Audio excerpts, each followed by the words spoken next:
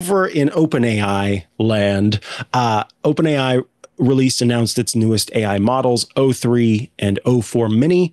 These are reasoning models, meaning that to a certain extent, they will take the request that you send them and then come up with a response, but look at the various responses that they could possibly give. But along with being able to reason, it is also able to use all of the tools that OpenAI provides, the searching the web tools and the image integration. I don't know if you've ever seen the wonderful and terrifying videos of people doing what's called geoguessing. Someone will take kind of an obscure photo of themselves or a scene, and they'll send it to one of these people who kind of specializes in geoguessing.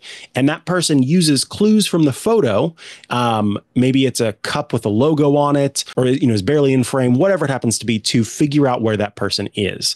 Well, people are taking obscure photos and uploading them to O3 and saying, GeoGuess this. And it is coming up with pretty good answers. In fact, in the cases that are shared, it is correct in those cases.